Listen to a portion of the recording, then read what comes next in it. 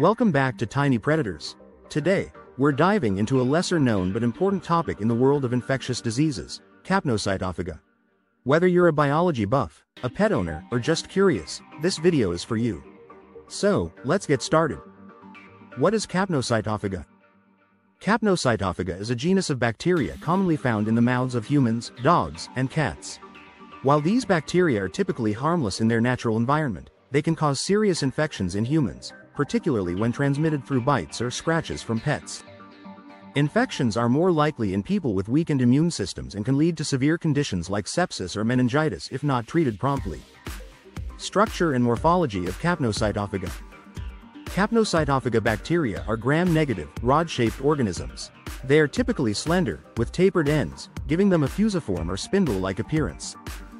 These bacteria are non-modal and exhibit a gliding motion across solid surfaces, which is characteristic of their movement. They are facultative anaerobes, meaning they can survive in both oxygen-rich and oxygen-poor environments, but they thrive best in the presence of carbon dioxide. On blood agar plates, Capnocytophaga colonies often appear yellowish or light tan, and they can spread outwards in a characteristic, sweeping pattern due to their gliding motility. How Capnocytophaga infection transmits to human. Capnocytophaga bacteria are primarily transmitted to humans through contact with dogs or cats. The most common modes of transmission include 1. Bites. When a dog or cat bites a person, the bacteria present in the animal's saliva can be introduced into the wound. This is the most common way Capnocytophaga infections occur. 2. Scratches. Scratches from a dog or cat can also transmit the bacteria if the animal's claws have come into contact with its mouth or if saliva contaminates the scratch. 3. Close contact. In some cases, even close contact, such as licking by a pet, can lead to infection if the bacteria enter broken skin, mucous membranes, or an existing wound. While these bacteria are commonly found in the mouths of dogs and cats, most people who are exposed do not develop an infection. However, certain individuals, such as those with weakened immune systems, people without a spleen, and the elderly, are at higher risk of developing serious infections if they come into contact with Capnocytophaga. How Capnocytophaga bacteria causes disease in human. Capnocytophaga bacteria can cause disease in humans when they enter the body through broken skin, typically via a bite, scratch, or close contact with a dog or cat. Here's how the bacteria cause disease. Entry and colonization. After entering the body through a wound or mucous membrane, Capnocytophaga bacteria begin to colonize the affected area. In healthy individuals, the immune system often controls the bacteria, preventing infection. However, in people with weakened immune systems or certain risk factors, the bacteria can multiply and spread. 2. Immune evasion. Capnocytophaga bacteria have mechanisms that allow them to evade the host's immune system. Their outer membrane contains proteins and lipopolysaccharides, LPS, that help them resist phagocytosis. 3. Tissue damage. As the bacteria proliferate, they release enzymes and toxins that can damage surrounding tissues.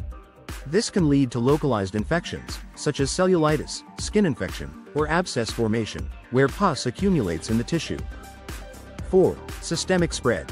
In some cases, the bacteria can enter the bloodstream, leading to bacteremia. Once in the bloodstream, Capnocytophaga can spread to other parts of the body, causing serious, systemic infections such as 4a. Sepsis. A life-threatening response to infection where the body's immune system causes widespread inflammation, leading to organ failure. 4b. Meningitis. Inflammation of the membranes surrounding the brain and spinal cord. 4c. Endocarditis. Infection of the inner lining of the heart chambers and valves. 5. Inflammatory response. The immune response to Capnocytophaga infection can cause significant inflammation, contributing to tissue damage and symptoms like redness, swelling, fever, and pain. What are the symptoms of infection caused by Capnocytophaga bacteria? Symptoms of an infection caused by Capnocytophaga bacteria can vary, but they typically appear within 1 to 14 days after exposure. Common symptoms include 1. Localized symptoms. Redness, swelling, or warmth around the bite or scratch site. Pain or tenderness at the affected area. Blisters or pus formation at the wound site. 2. Systemic symptoms. It includes fever and chills, fatigue or weakness, headache and muscle or joint pain. 3. Severe symptoms. If the infection spreads, it include difficulty breathing, confusion or changes in mental state, rapid heart rate and severe pain if sepsis occurs. What is laboratory diagnosis for Capnocytophaga infection? 1. Sample collection. Specimens are collected from the site of infection, such as wound swabs, blood, or cerebrospinal fluid if systemic infection is suspected. 2. Bacterial culture. The samples are cultured on appropriate media, often blood agar, to isolate and identify the bacteria. Capnocytophaga may produce characteristic pale yellow, beige, or light tan colonies. 3. Microscopy. Gram staining reveals the bacteria as gram-negative, rod-shaped organisms with a fusiform appearance. 4. Biochemical tests. Additional tests, such as catalase, oxidase, and sugar fermentation tests, are performed to confirm the identification. 5. Molecular techniques.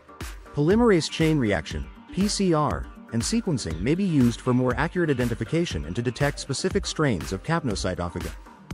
What is the treatment for Capnocytophaga infection? 1. Penicillin or amoxicillin. These are often the first-line treatments and are effective against most Capnocytophaga strains. 2. Alternative antibiotics. For patients allergic to penicillin or if the bacteria show resistance, alternatives like doxycycline, ceftriaxone, or clindamycin may be used. 3. Supportive care. In severe cases, especially if the infection leads to complications like sepsis, additional supportive care such as intravenous fluids, oxygen therapy, or even intensive care may be necessary. How to prevent Capnocytophaga infection? 1. Proper wound care.